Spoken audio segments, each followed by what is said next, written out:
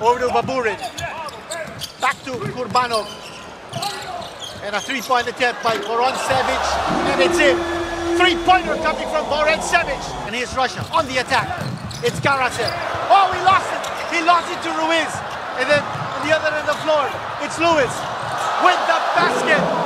Dwight Lewis with the basket for Venezuela at the end of this World Cup. Motovilov. Oh, with a drive. With the connection. Motovilov. How did he find the space to make that happen? That's a part of his game he's got to develop if he wants to keep playing a high level of professional basketball. Vorontsevich from the outside. Oh, getting him to go. Now it's Dwight Lewis in the long court.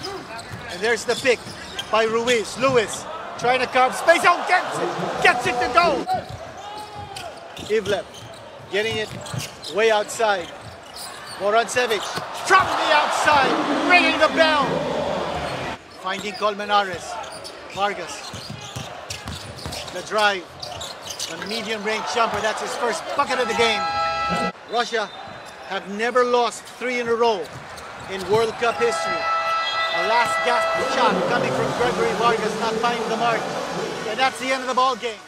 Hi, I'm Kobe. Don't miss the FIBA Basketball World Cup here.